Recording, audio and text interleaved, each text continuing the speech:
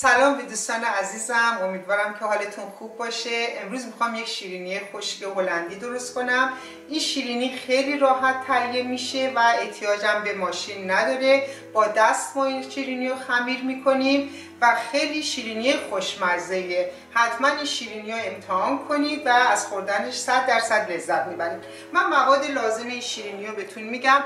حدود 400 گرم آرد علک شده داریم، حدود 320 گرم کره داریم. این کره را حداقل 2-3 ساعت قبل از یخچال در بیارین و در فضای خونه بذارین که کره مقداری نرم بشه.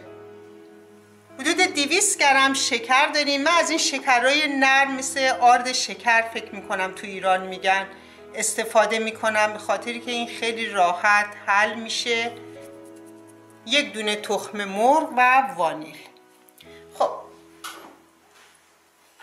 من امروز میخوام روی این میز خمیر کنم، روی این تخته.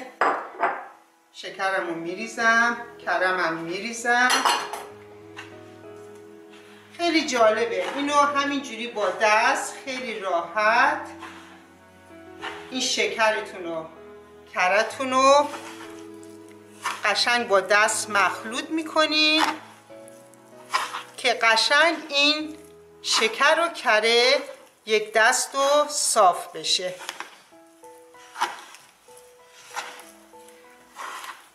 و لذت این شیرینی همینه که این با دست ساخته میشه،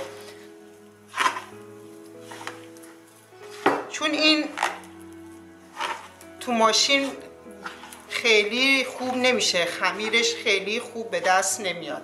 برای همین حتما با دست خمیر کنید. خب این کره با شکر کاملا حل شد. یه دونه تخم مرغ داشتیم، تخم مرغمون هم این وسط میریزیم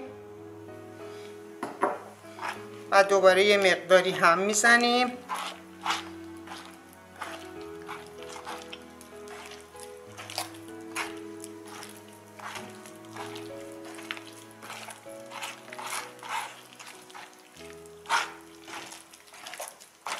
خب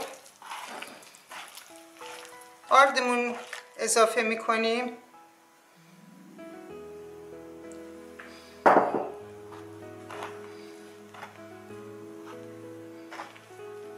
گفتم یه مقداری وانیل، این وانیلمون هم اضافه میکنیم. شما اگه از این وانیل مایع ندارین میتونید از پودر وانیل خشک استفاده کنید. خب این خمیر خیلی لطیف و خوبی شد.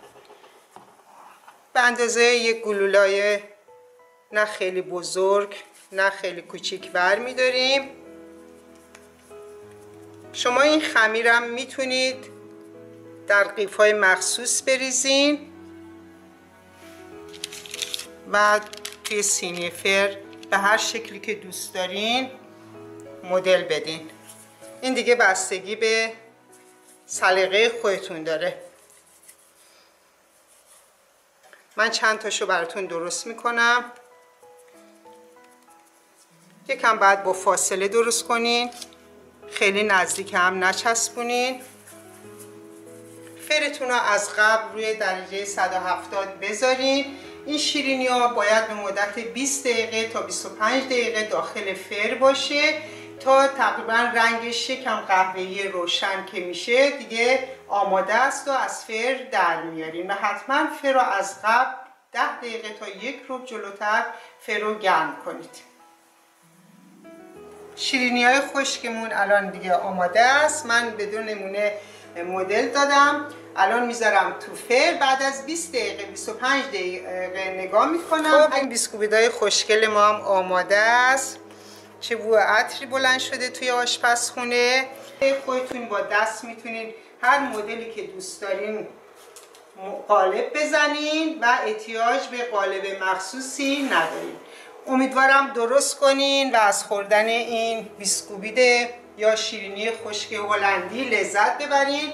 من سعی میکنم در برنامه‌های بعدم هم حتما چند دستور شیرینی و شکلات خیلی ساده رو براتون آموزش بدم که انشالله برای شب عید نوروز شما بتونین برای خودتون این شیرینی ها رو درست کنید. تا برنامه بعد همه شما رو به خدای بزرگ میسپرم. خدا نگهدار.